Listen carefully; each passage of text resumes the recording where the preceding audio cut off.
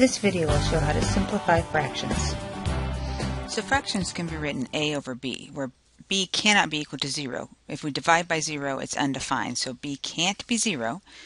For a proper fraction, then, we have the numerator that is going to be smaller than the denominator.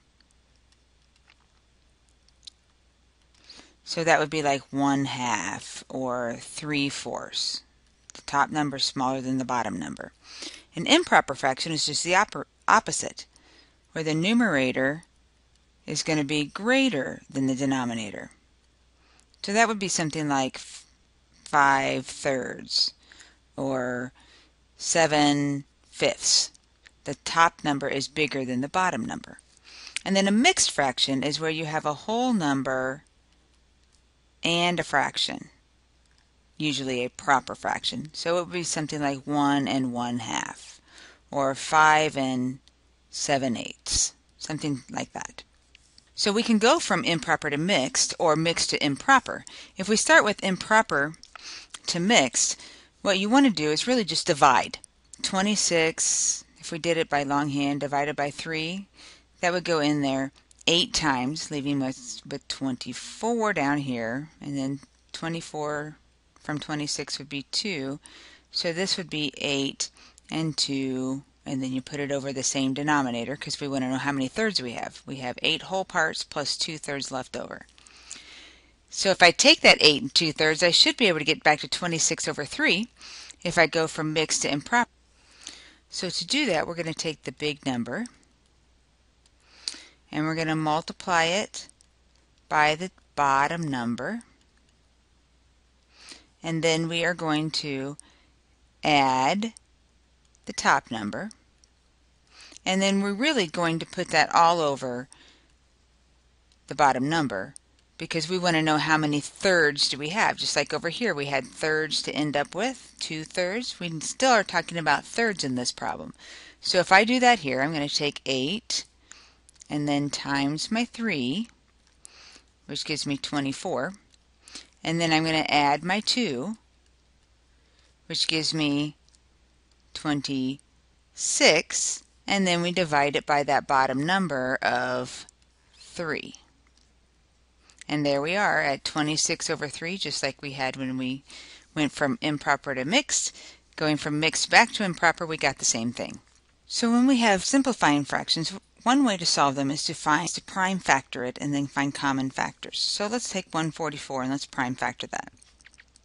So it goes into 2 into 14 would be 7, and then that would be 2 into 4 goes twice. So 2 times 72 is 144. And that goes in, that's an even number, so 2 goes into that, and that would be 36. If we divide that by 2, that will give us 18. And 18 would be 2 times 9, and 9 would be 3 times 3.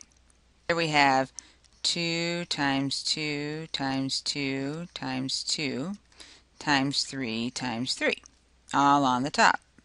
And then if we do 54, and prime factor that one, and that would be 2 times 27, and 27 would be 3 times 9, and then 9 would be 3 times 3. So the prime factors would be 2 times 3 times 3 times 3. What we're looking for is common factors between the top and the bottom. Well, here's a common factor, and that becomes 1. And then here's a common factor, 3 and 3. 1 on the top and 1 on the bottom becomes a factor of 1. And there's one more 3 that they have in common. So that leaves us with 2 times 2 times 2 on the top, and 3 on the bottom, or 8 over 3. Another way we can simplify fractions is just to think about common factors. We don't necessarily have to find the prime factors, but what about the common factors? So I'm looking at 12 and 15 and I'm saying I know they both have 3 as a factor.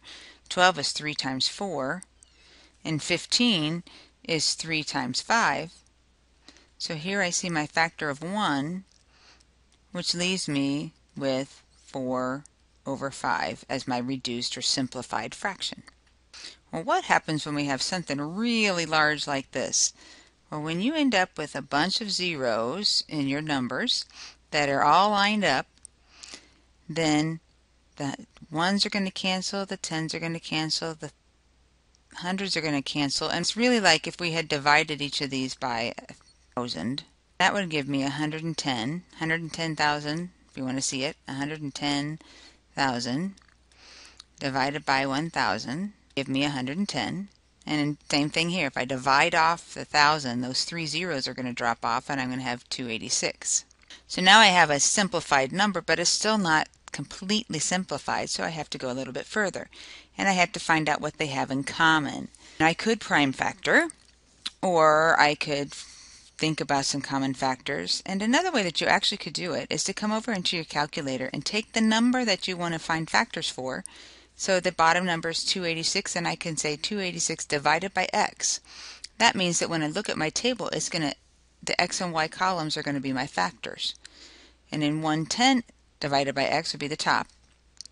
So I go look at my table, second graph, and these are the one factor, and here's another factor. All those decimals don't work for me, but I see I have 11 and 26 and 13 and 22.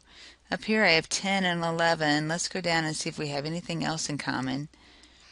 And I know that I have, where did it go? 22 is also common. I knew that to be a fact. So for 286, that's my bottom number. I know I did this backward. But 286 is going to be 22 times 13. And when we did the other one, it was 22 times 5 is 110. And again, looking for a common factor of 22 in this case, that leaves us with 5 over 13.